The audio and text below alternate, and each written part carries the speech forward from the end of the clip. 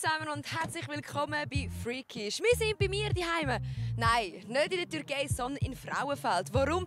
Weil ich fühle mich pudelwohl da. Wir sind am grössten R&B HipHop-Festival von ganz Europa. Und zwar am Openair Frauenfeld. Wer ist alles da? Der Ludacris, Nicki Minaj, Kendrick Lamar und ganz viele andere Acts. Und ich möchte gar nicht mehr so lange reden, ich möchte nur noch shaken. Let's go!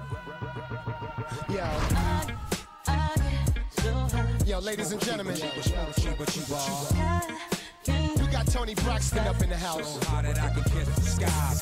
We live up in here, y'all. It's getting hot.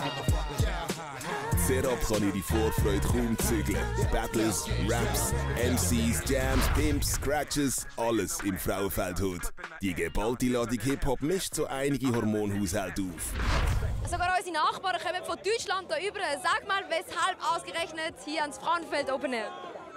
Ja, wir haben uns natürlich die Videos vorher angeschaut. War also extrem enorm. Wir sind auch überwältigt, wie man hier sieht. Ich glaube, wir bräuchten für einen Weg von 2 Minuten, glaube ich, hier eine Stunde, bis wir da sind oder so. Deshalb. Also ich bin da angesessen und schon werde ich herzlichst empfangen. Hey guys, how you doing? We're doing very good, straight out of Denmark. First time on Frauenfeld. First time. And what do you think about Frauenfeld Open Air? I'm a very big hip-hop lover. I love Frauenfeld, I love Austria. We're in Switzerland. Okay, Switzerland. Yo, straight out of Denmark. Switzerland, we love all you motherfuckers.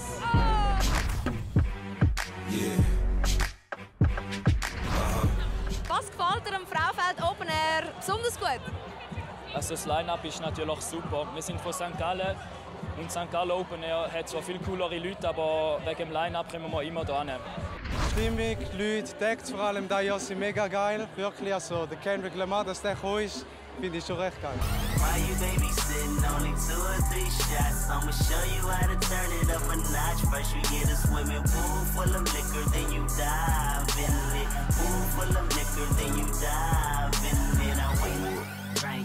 Headshot. Sit down. Stand up. Fresh ist wohl die Idee von MTV Mobile. In ihrem Cube kann man sein Handy direkt vor Ort aufladen lassen. Kommt es öfters vor, dass man einfach keinen Akku mehr hat? Ja, wenn man es halt viel braucht. Für was braucht man es denn an einem Open Air jetzt?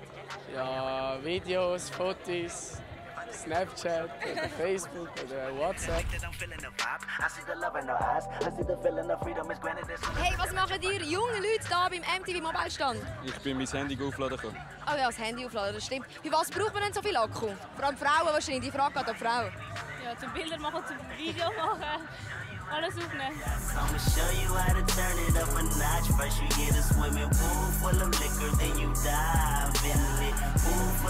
ist noch praktisch. Also da ist mein Nattel und da ist dein Nattel. Wie ist es jetzt gelaufen? Du bist nicht reingelaufen und dann, was hast du machen? Wir mussten den Namen angeben, das Geburtsdatum und die Nummern. Und nachher haben sie es einfach geladen. Where are you from? I'm from Istanbul. İstanbul? Yeah. O zaman Türkçe konuşalım. O zaman Türkçe de uyar. And what do you think about the charging room here, MTV charging room? Yeah, it's cool, but next year it must be larger place. Bigger, larger. Yeah, It's a place to be here, because MTV Mobile. Headshot. Sit down. Stand up. Pass out. Wake up. Fade it. Ich habe einen Kollegen gefunden, mein MTV-Host, der Sevi. Sali, sag mal, was ist deine Aufgabe da? Wir sind an diesem Stand so ein bisschen verantwortlich für die Animation der Leute. Heute Morgen sind wir über den Zeltplatz gezogen, ein bisschen die Leute geweckt so, von ihrem Tiefschlaf, den sie noch hatten. Und haben mit den Ladies Hula Hoop gespielt. So, und Hast du nur das? ich weiss es nicht, ich habe es noch nie probiert. Komm, mach mal, zeig mal. Sicher? Ja, ja. Aber dann gibt es gerade ein Battle. Ja, das Battle Das ist ist langweilig. Mann, er kann das super gut. Oh! Schlafsackhüpfen! Ja, genau. Yeah. Yes!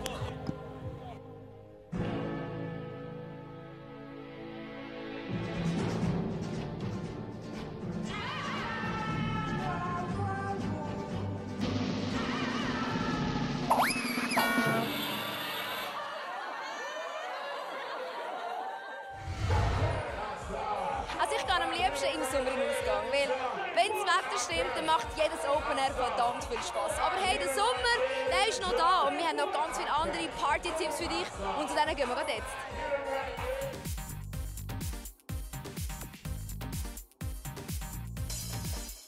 Selbstverständlich steht Alice auch darauf, zu harten Beats zu bouncen. Hip-Hop- und R&B-Liebhaber kommen am 22. August im Alice Ju so richtig auf ihre Kosten. Der Londoner DJ Assad vom Label Hip-Hop London wird euch zum Tanzen bringen, egal ob ihr wollt oder nicht. Ruhig in der Ecke stehen gibt's nicht. Mehr Infos unter alice-ju.ch.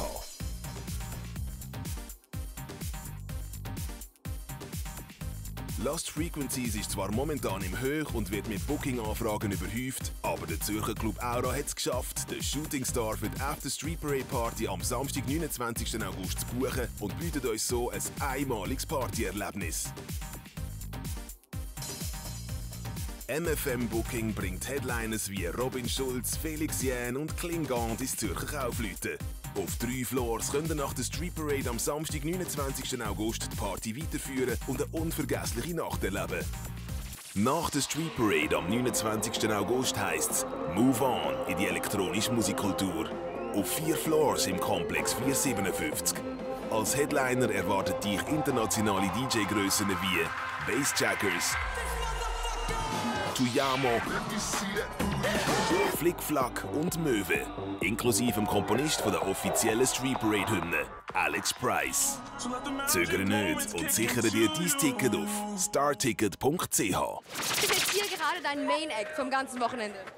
Zweimal, einmal ein Mann, einmal eine Frau, Nicki Minaj und Ludacris. Yeah, Ludacris war echt voll geil. Und dein Lieblingskünstler? Also da auf jeden Fall, Ludacris war auf jeden Fall der Hauptact, war krass. Ja, und du siehst aber auch so aus wie so ein Gangster, sag mal. Nein, gar nicht. Nein, gar nicht. Was gefällt dir, beziehungsweise welcher Künstler war bis jetzt dein Favorit? Also Deichkind, Ludacris und Nicki Minaj sind die besten. Hey! Where are you from? United States. What are you doing here in Switzerland? Ludacris. We follow Ludacris. And when did you arrive? We got here yesterday. Yesterday. Yeah. And who is your main favorite act? We love Ludacris. Get in here. We're Luda. Yeah. He gave us a shout out at the concert. Yeah. It made our whole life. TV will love this right here. We threw up the Atlanta. Where he's from? He's from Atlanta. Yeah. Where we're from. So yeah. We love Ludacris. Oh, bitch, get up the way. Get up the way. Bitch, get up the way. Oh no, the fight's out. I'm about to punch your lights out. Get the fuck back, guard the grill. It's something wrong, we can't stay still. I've been drinking and busting too, and I've been thinking. Your favorite act? Kendrick Lamar, definitely. Definitely Kendrick. Straight out of Compton, you know, West Side, that's how we do it. Tupac, keeping it alive, niggas. Welcher Act gefällt euch bis jetzt, oder hat euch bis jetzt am besten gefallen?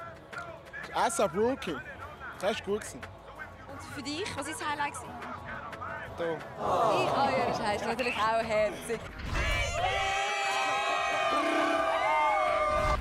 Sag mal, du hast doch gerade von deine Brille noch weggenommen. Du hast so schöne Augen. Zeig doch uns mal deine Augen. Also. Oh, der Womanizer. Sag mal, wie sieht es mit dem Flirtfaktor aus? Kann man da gut flirten? Ja, aber ich bin nicht wegen dem Flirten da gekommen. Dankeschön, du auch. Mach's gut. Still Snoop Dogg and D.I. Guess who's back? Still doing that shit, Andre? Oh, for sure. Yeah. Check me out. It's still Dre Day. AK. Though I've grown a lot, can't keep it home a lot. Hinter mir performt gerade der Ludacris. Und Tausende von Menschen sind am Umschaken, am Umgumpen und gehen zur besten Musik ab. Aber auch wir haben wieder für dich die besten Musikperlen parat gemacht. Bei unserem Soundcheck, presented by Sennheiser.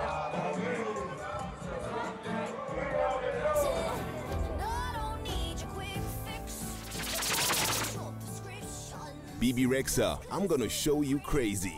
Die New Yorkerin mit albanischer Abstammung ist hoch im Kurs. Der David Guetta hat sie für seinen Song Hey Mama mit der Nicki Minaj ins Boot geholt und so in die Charts katapultiert. Mit ihrem eigenen Track I'm Gonna Show You Crazy beweist sie ihr Talent als Solokünstlerin.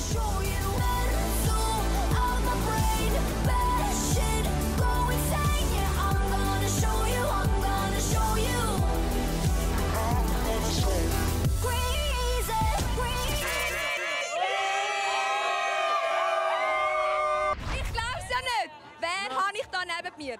Am Freitagabend ist Nicki Minaj auf der Bühne gestanden und sie hat 2 Leute auf die Bühne geholt, eine Frau und ein Mann. Und der Typ war bei der Nicki Minaj auf der Bühne.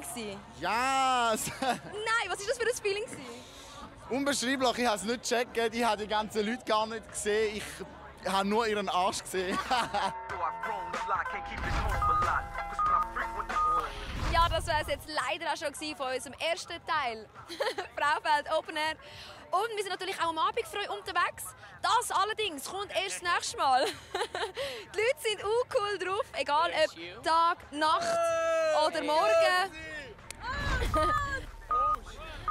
Ja, das wäre es leider auch schon von unserem ersten Teil am Openair Frauenfeld. Wir sind tagsüber unterwegs. Die Leute sind schon wirklich tagsüber recht angeheitert. Aber es macht auch viel Spass. Und wir treffen ja, das macht es wirklich im Fall. Ganz viele andere Acts, und zwar am Abend. Also schaltet auch nächstes Mal wieder ein, wenn wir für euch am Abend am Openair Frauenfeld. Sie ist geil, schaltet einfach ein, weil sie geil ist.